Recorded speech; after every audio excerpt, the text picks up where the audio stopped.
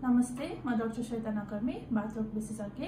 आज बाथरोग awareness day को दिनमा चाहिँ म तपाईहरुलाई बाथरोगको लक्षणहरु के हुन सक्छ त्यसको बारेमा अलिकति जानकारी दिन चाहन्छु। अब बाथरोग 100 प्रकार भन्दा बढी हुने कारणले चाहिँ यसको लक्षणहरु चाहिँ रोग अनुसार भिन्न हुन सक्छ। तर धेरै जसो बाथमा कमन लक्षण भनेको चाहिँ तपाईको हातको तथा खुट्टाको जोड्नीहरु, सानो तथा ठूला जोड्नीहरु सुन्निने, दुख्ने, अरट्ठो हुने, बिहान पख मुट्ठी कस्न गाह्रो हुने, यो चाहिँ धेरै जसो बाथको कमन लक्षणमा पर्छ। अब हामीले बाथको कुन रोग हो त्यो अनुसारको लक्षणहरु बारेमा अलिकति छलफल गरौं। जस्तै गठिया बाथ चाहिँ पुरुषको तुलनामा महिलामा अलि बढी देखिने बाथ हो। यसमा चाहिँ जोड्नीहरु दुख्ने, सुन्निने, अरहरो हुने र बिस्तारै बाङ्गिँदै जाने हुन सक्छ र बिस्तारै यो बाथमा चाहिँ आँखा समात्ने, फोक्सोमा जाली पर्ने, श्वास प्रश्वासमा समस्या आउने त्यस्तो लक्षणहरु पनि आउन सक्छ। अर्को कमनली देखिने बाथ भनेको कुरकुरे हड्डी खिने बाथ अथवा अस्टियोआर्थराइटिस। यो चाहिँ प्राय जसो 50 वर्ष नागिसकेको अथवा वयस्क मान्छेहरुमा बढी देखिन्छ। यो बाथ पनि महिलामा अलिकति बढी देखिएको पाइन्छ र यसमा चाहिँ धेरै जसो घुँडा र कमरको हड्डीहरु दुख्ने र हिन्डुल गरिसकेपछि दुखाइ बढ्ने, भर्याङ तलमाथि गर्दाखेरि आवाज निस्किने, खटक खटक आवाज आउने त्यस्तो हुन सक्छ र आराम गरिसकेपछि यसको दुखाइ चाहिँ अलिकति कम भएको पाइन्छ।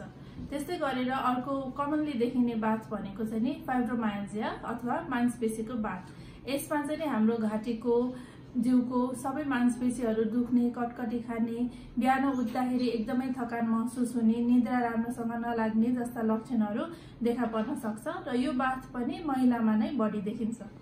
अर्को बाथ छ लुपस, जुन महिलामा 9 गुणा बढी देखिन्छ।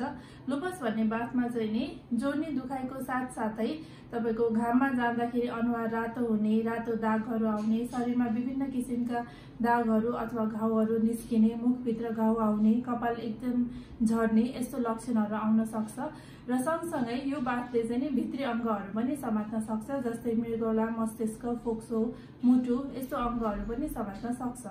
अर्को पुरुष मान्छेमा बढी देखिने र नेपालमा चाहिँ पनि प्राय जसो देखिने बाथ भनेको युरिक एसिडको बाथ अथवा गाउट।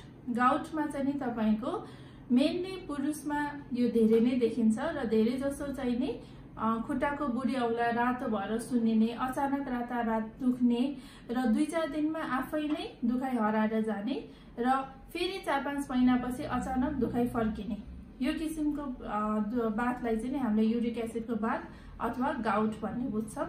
र अर्को बाथ जुन पुरुषमा बढी देखिन्छ त्यो मेरुदण्डको बाथ अथवा एन्कलोजिङ स्पन्डिलाइटिस। त्यसमा चाहिँ प्राय जसो कम्मर दुख्ने लक्षण देखा पर्छ।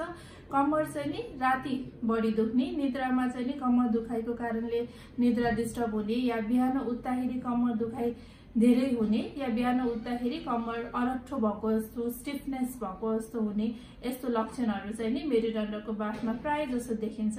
यो सँगसँगै ठूला जोड्नीहरु जस्तै घुँडा, कुइनो यस्तो जोड्नीहरु दुख्ने, आँखा बारम्बार रातो हुने, दुख्ने यस्तो लक्षण पनि आउन सक्छ। र अर्को प्राय जसो देखिने बाथ भनेको चाहिँ छालाको बाथ अथवा स्क्लेरोडर्मा। यसमा चाहिँ हातका अथवा खुट्टाको छाला चाहिँ बिस्तारै टाइट हुँदै जाने, मुट्ठी कस्न गाह्रो हुने, चिसोमा या चिसो पानी खेलाउँदाखेरि हातको औलाको रङ परिवर्तन हुनु, यो चाहिँ छालाको बाथ अथवा स्क्लेरोडर्माको कमन लक्षणमा पर्छ। त्यस्तै गरेर अरु विभिन्न किसिमका बाथहरु छन् जसको लक्षणहरु भिन्न हुन सक्छ। सबै बाथको लक्षण एकै किसिमको हुँदैन। सबै बाथमा जोड्नी दुख्नु पर्छ भन्ने पनि जरुरी भएन। जस्तै लामो समयसम्म ज्वरो आउनु, ग्ल्यान्डहरु सुन्निनु, मुख सुक्खा हुनु, आँखा सुक्खा हुनु पनि बाथकै लक्षण हुन सक्छ। त्यही भएर हामीले यदि यस्तो कुनै पनि लक्षण आएमा चाहिँ तुरुन्तै डाक्टरको परामर्श लिनु आवश्यक पर्छ।